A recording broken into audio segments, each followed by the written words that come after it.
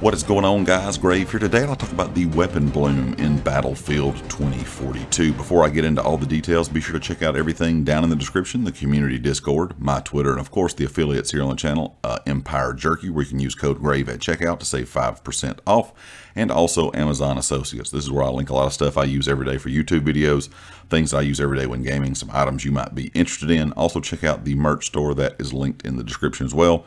And if you have not subscribed to the channel, I would appreciate it if you go ahead and hit that sub button.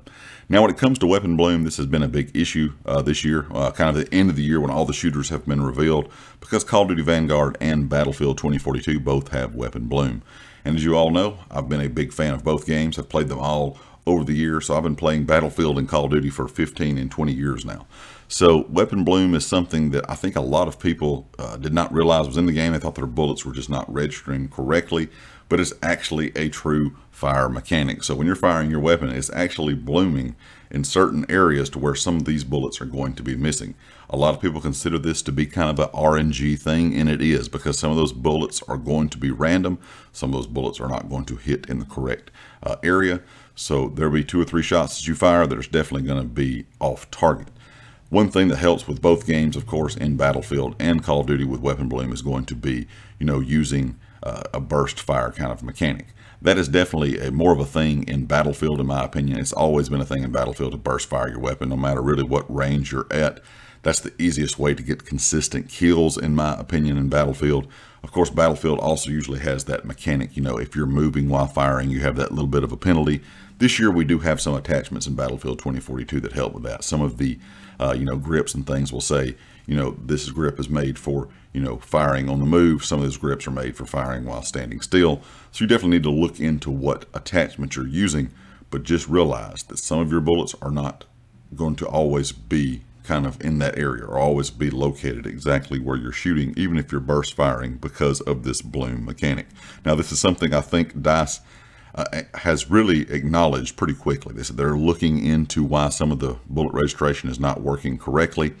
Now, I'm not sure if this is something that they can get rid of completely. I talked about this in a Call of Duty Vanguard video I made about weapon bloom. I'm not sure if either one of these companies can get rid of it completely, or if it's something they can tone down. If it's something they can go in, and I'm assuming they can adjust the bloom on each individual weapon to a certain point. But I'm not sure if it's something that's, coded so deep into the game they can completely remove it. Honestly, I wish games did not do this. In my opinion, it makes the skill gap really not there. I mean, yes, there still is a skill gap there. Some players are going to have better aim than others.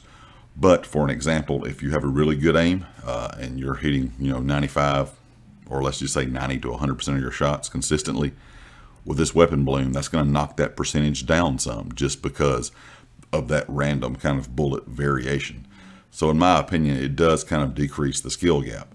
I'm not sure if, both of these companies are doing this on purpose to kind of help out new players, to make them feel like they're not just getting destroyed against players that are veterans, players that have played these games for a long time, players that are really good at shooters, or if there's actual, an actual reason they have decided to do this. But overall, hopefully, now that DICE has, said and kind of come out and said that there is a issue, they understand, that people are not really enjoying this mechanic in game. Hopefully we'll get some kind of adjustment to it.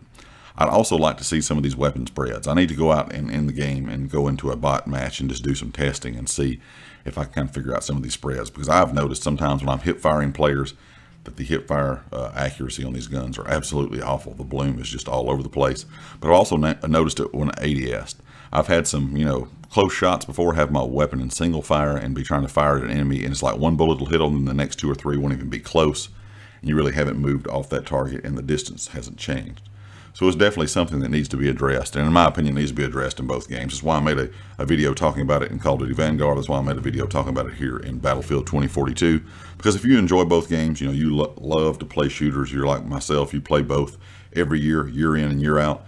It's something that, like I said, it's kind of disappointing to see in game, because you want to be, if you're like myself, you try to enjoy a game, but also you try to be, get good at it as you can, I guess. You don't want to, go in here and just get destroyed every round. So you always try to improve, and it's hard to improve when you have something like weapon bloom, just because, it just kind of throws you off in some gunfights. Some gunfights you should win. Sometimes you're not always going to win every fight, but sometimes there is fights that you should definitely win, and the weapon bloom can definitely cause a issue there and you losing that gunfight. So leave me a comment with your thoughts. Of course, if you'd like to hit the like, and I'll catch you all next time. Peace.